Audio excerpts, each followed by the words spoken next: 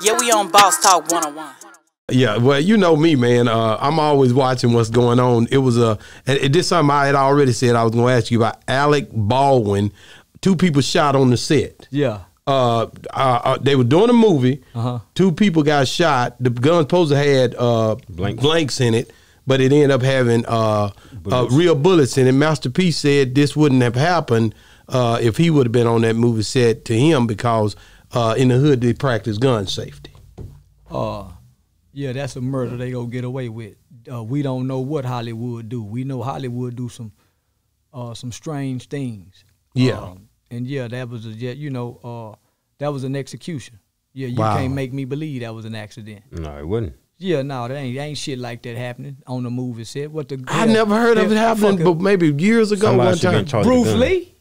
Bruce Lee, was it his son? Brandon Lee. Yeah. But listen, yeah, no, man.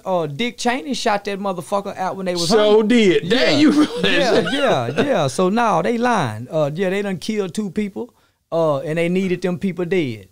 And yeah, they put them in the movie so they can, they'll tell us anything. Yeah, I believe it might have, was it 1 or 2? I know that one of them got shot. I don't know, did both of them die?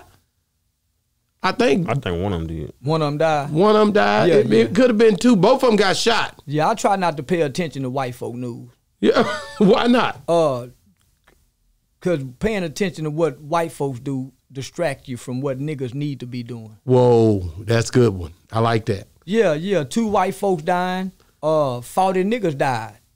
But we worried about the 2 niggas accidentally shot.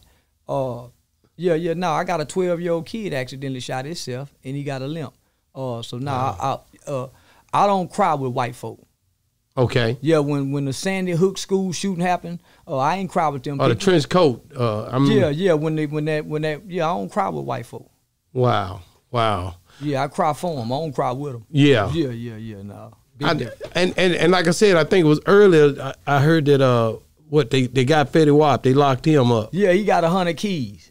They had him with 100? 100 keys of cocaine, fentanyl, and heroin. Damn. Say, listen, if I were him, I'd tell.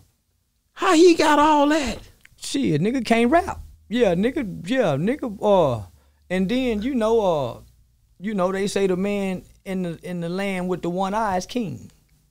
Wow. Yeah, he a one-eyed nigga. So he was the one that run it. Yeah, that's what the more African proverb motherfuckers say. Nah, he was a puppet. Yeah. He had a big name, so they pinned it. He the only name they mentioned. That's the only one. Yeah. And it had to be more. It's always more too. There's always more with that. Yeah, man. And I was hanging with his brother, man. Down when I was fucking with Champ and them in Atlanta. For real. Yeah. I was fucking with his brother. Big fat player motherfucker. Big cool motherfucker. Yeah. But now, man. He might as well just tell on somebody. Telling is cool now. Is it cool? Hell yeah. Yeah. Not having loyalty. Being dishonorable. Those are the new good traits of street guys. So, yeah, man, tell. Yeah, Fetty Wap, if you can hear this, and tell on whoever you need to tell on and get back home to them kids. We'll still listen to your music.